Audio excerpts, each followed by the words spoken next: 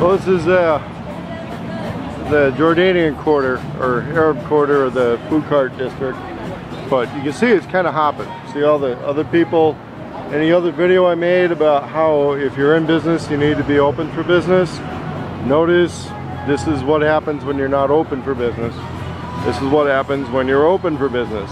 So the secret to success in the food cart trade is be open.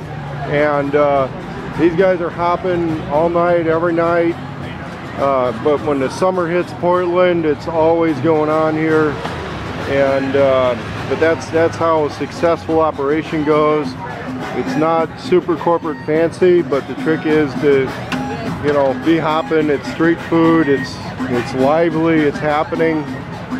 We got some of the Arabic language disco going on, and that's a model of success in a food cart business. Okay, if you're open for business, you're in business, and things stay hopping. That's how it rolls.